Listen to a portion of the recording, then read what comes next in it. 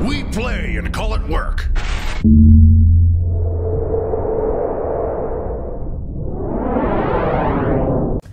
Hey folks, Janene from MiniWarGaming here with another how-to video for you. In this video, we are going to finish off this Primark Fulgrim Mini by doing the base. As always, if you have suggestions for something you'd like to see in a future how-to video, please leave them down below in the comments. Now this mini was based with a crumbled tile base to match the rest of the army that it's playing in. And it's got two parts to it. We've got the stone that's supporting the tiles, and we have the tiles themselves. In this video, we are going to paint this stone underneath.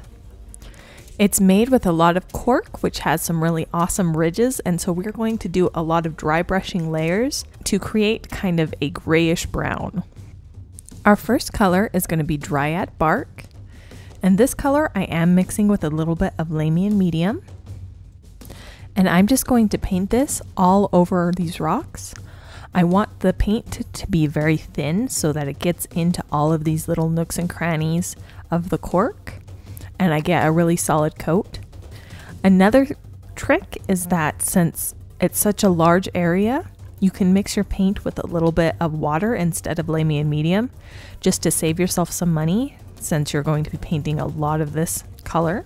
The important thing is to have just a very wet paint.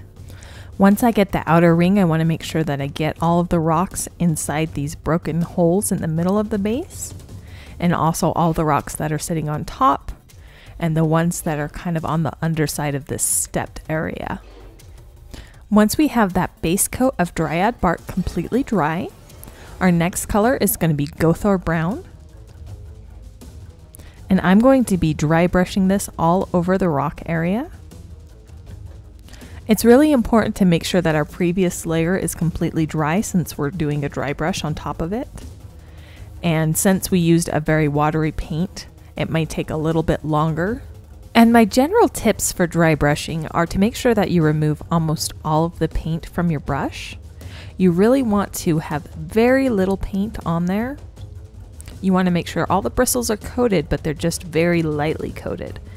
And then you want to use a soft brush and just go back and forth, doing multiple layers to slowly build up the color without having it streak anywhere. If you find that your dry brush is streaking, there's a good chance there's too much paint on your brush. After we've dry brushed everything with that Gothor Brown, our next color is Baneblade Brown. This is also going to be a dry brush. And this isn't going to go over all of the rock area. I'm kind of just picking sections of it to add an extra highlight to.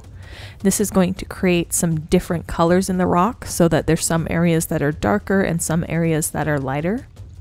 So I'm just picking a few areas. I'm very lightly going over them. Again, I want to make sure that there's very little paint on my brush. And this is going to make sure that there is a smooth blend from the areas that I'm leaving a little bit darker to the areas that I'm painting brighter. So it's not just a very stark line between those sections. After that, our next color is Carrick Stone.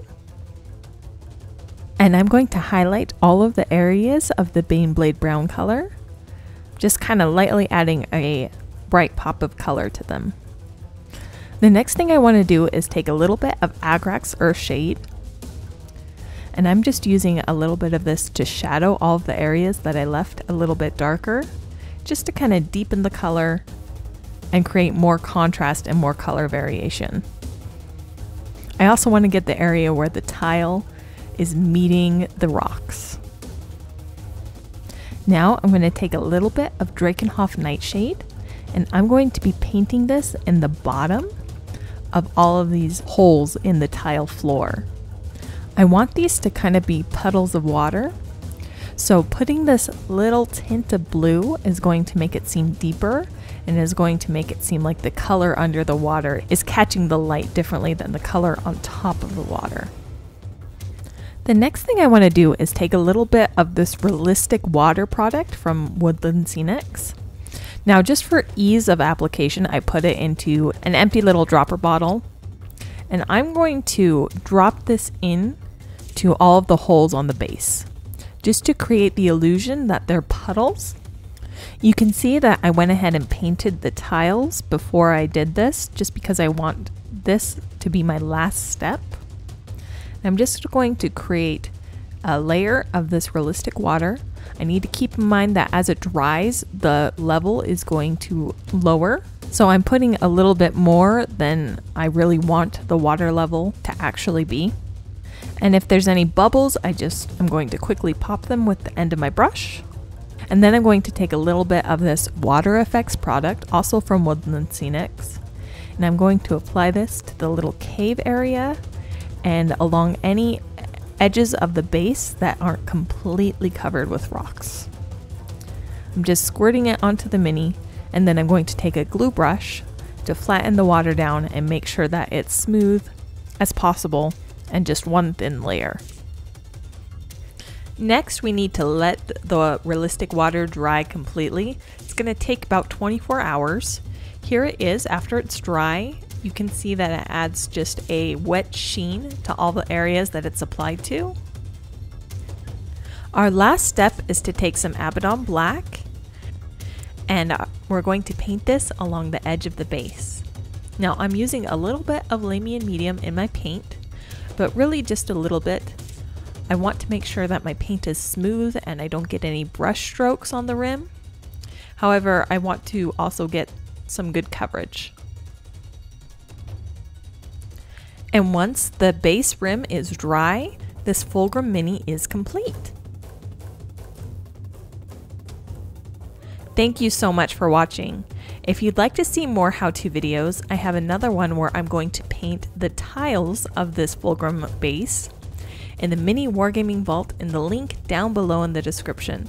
If you don't already have a Vault membership, you can go ahead and click the link, sign up for a 7-day free trial, and get access to my video as well as hundreds of other videos in the MiniWarGaming Vault. So go ahead, click the link, start your free trial, and happy wargaming!